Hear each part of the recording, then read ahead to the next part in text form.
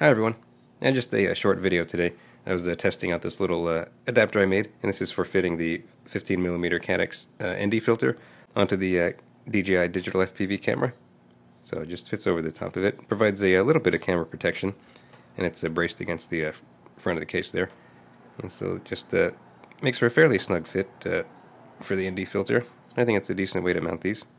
And I have a few of these blue ones available, but later in the week I'll have some more neutral colors of this that you can get. And also I'm going to try to sell a set together. I'll get a handful of these actual ND filters in and sell a set together, the ND filter and the mount, hopefully coming up in the next week or so. So please look forward to that. So let me show you a little test flight I had with this earlier today, just checking to make sure that the mount worked and that you couldn't really see it. In certain lighting, I think you could see, if the sun was hitting it just right, you might be able to see just a hint of the blue in the lower corners, but I could probably fix that by pressing it on a little bit further. And like I said, I'll be printing this. I'll be getting some more neutral colors of TPU to print it out in, but I think even as it is, it still works pretty well. And if I had pressed it on a little further, it probably would have been just fine.